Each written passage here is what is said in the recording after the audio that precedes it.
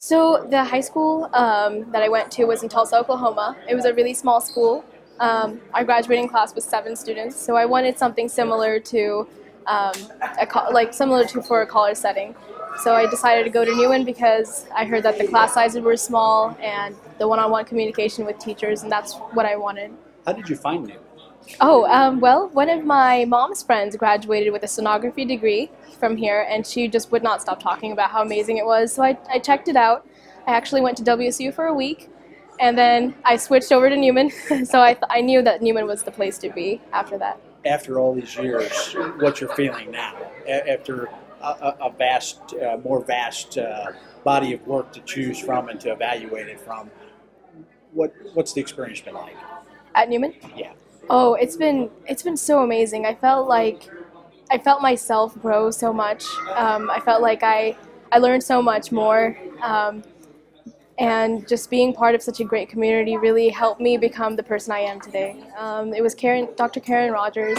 She ended up being my advisor.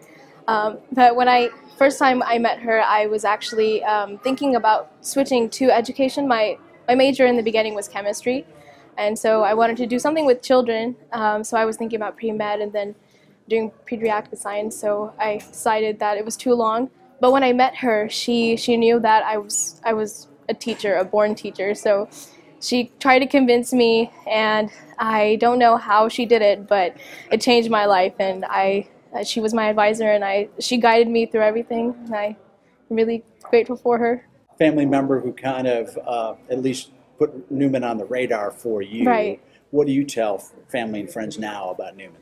Well, I tell them that if you want to be in a place where you can grow, where you can be welcomed, that you feel like you belong, and that your teachers and your faculty and your staff actually care about you, Newman is the place to be. And actually, my mom ended up getting her degree from there as well.